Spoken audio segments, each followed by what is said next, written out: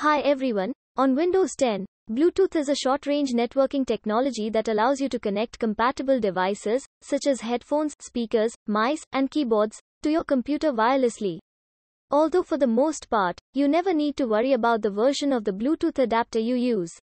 Sometimes to use a specific feature, you must have a particular version that includes a specific technology.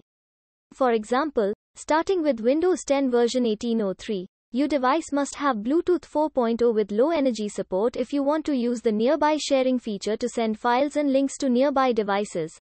If you need to know the adapter version, you can quickly find out by checking the company's support website or just checking your system information.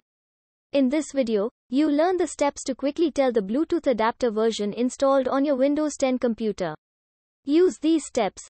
First, right-click the Windows icon and select the Device Manager. Next, expand the Bluetooth category. And right-click the Bluetooth USB module.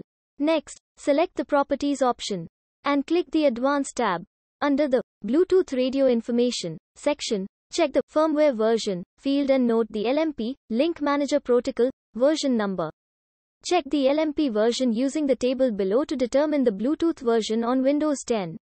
Here's a table with the available Link Manager Protocol versions, which you can use to confirm the actual Bluetooth version. Once you complete the steps, you will know the adapter version you have on your computer.